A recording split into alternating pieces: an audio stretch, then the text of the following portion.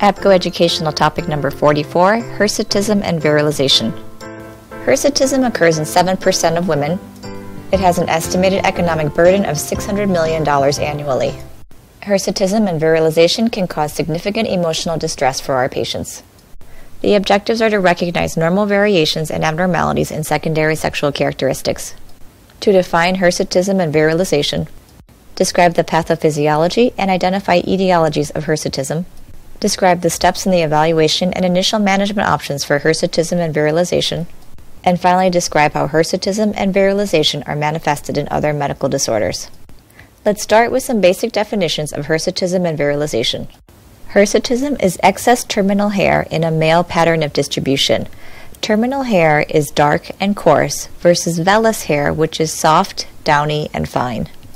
Prior to puberty, all hair is vellus. When androgen levels rise during puberty, vellus follicles in specific areas of the body develop into terminal hairs. With hirsutism, terminal hair first appears on the lower abdomen, around the nipples, chin, and upper lip. Pictorial scales such as the Ferram-Galway scale have been created to help objectify normal versus abnormal amounts of hair growth.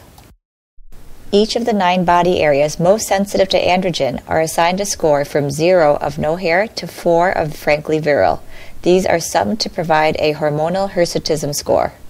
It is important to note that different ethnic groups will have different amounts of normal hair growths and distributions. Some experts have recommended using the term patient-important hirsutism to indicate symptoms that are causing patient distress. Hirsutism causes 50% are idiopathic, which will be often constitutional or familial. Polycystic ovarian syndrome, or PCOS, is the most common pathological cause. Other causes include congenital adrenal hyperplasia. Virilization refers to masculinization of a woman. Women will present with enlargement of the clitoris, temporal balding, deepening of the voice, involution of the breasts, and remodeling of the limb-shoulder girdle. Let's now move to androgen production in women. There are 3 primary androgens that are produced in women: dehydroepiandrosterone, or DHEA, androstenedione, and testosterone. These are produced by the adrenal glands, ovaries, and peripheral tissues. DHEA is primarily secreted by the adrenal glands and ovaries. Let's very quickly revisit the cortisol synthesis pathway. Remember that in the adrenal gland, cholesterol is converted to aldosterone and cortisol.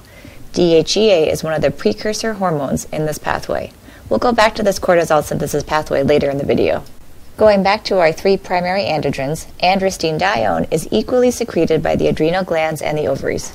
Testosterone is a potent androgen that is secreted from the adrenal glands, ovaries, and from peripheral tissues.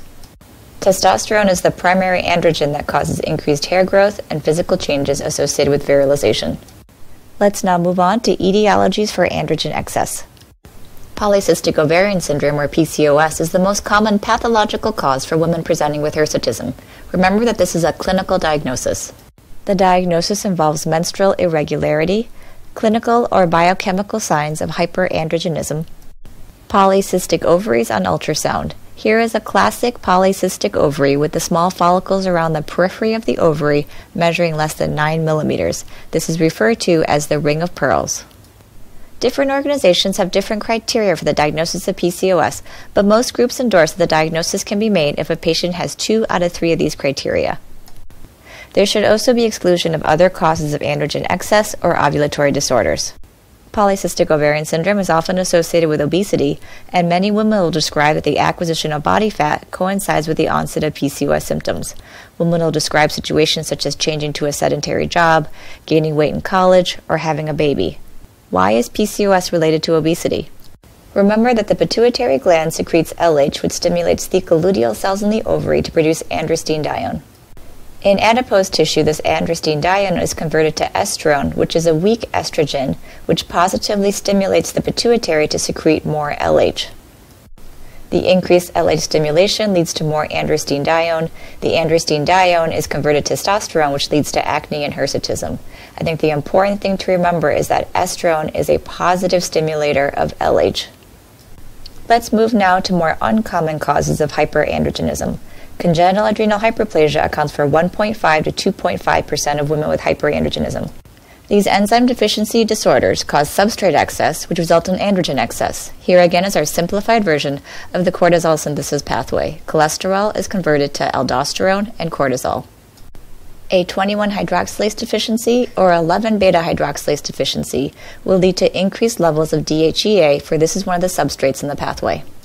Ovarian neoplasms are rare causes of high androgen levels, accounting for approximately 0.2% of women with hyperandrogenism. Sertoli-Leydig tumors are ovarian neoplasms that secrete testosterone. These tumors constitute 0.4% of ovarian tumors. They usually occur in women between the ages of 20 and 30, and women will describe rapid onset of acne, hirsutism, amenorrhea, and virilization. Other medical conditions to include on the differential diagnosis of high androgen levels include Cushing syndrome, hypoprolactinemia, acromegaly, and thyroid dysfunction. Let's move now to evaluation of hirsutism.